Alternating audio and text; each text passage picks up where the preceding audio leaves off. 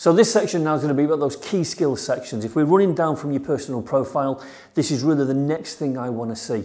The idea of your key skills is going to be that it finalises and updates me on the actual process that you've got. So I know earlier we said about your driving skill. That's certainly a key skill there would be, you know, advanced driving, HGV driving, it might be your forklift truck license, those things that are relevant to the job, okay? Now, I'm only going to read the first quarter of that CV to start off with. So once you've got through the first sift, this is where we're going. So here's a couple of do's and don'ts for you to follow.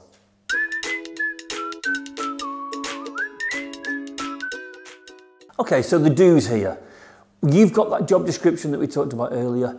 I've created that from an employer point of view to point you in the direction of what I'm looking for. So the do's certainly on this point are going to be, if you've got a skill that's being looked for on that job description, you need to be talking about it. If the first thing I say on the job description is IT literate, I want you to be telling me in that order why or what IT literacy skills you've got. If it's a driving skill, I want to know what you can drive, I want to know where you've driven.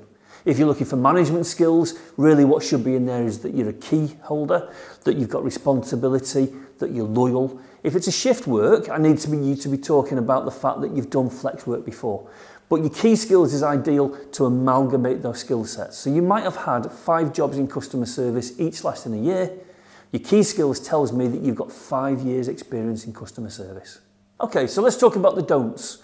On that key skills area, I really want these things to be in the right order, okay? So if I'm not looking for somebody with a driving skill, don't put your driving skills as the first one of your key skills, because I don't want it, it's not required.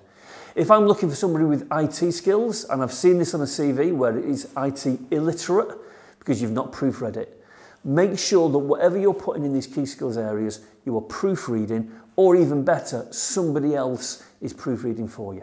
Okay, but I really need them in that order. Think about what you're trying to do. Don't talk about the bad, talk about the good. For more support in getting you back to work, why not try one of our fully funded courses? Book now in the description below or message us on Facebook.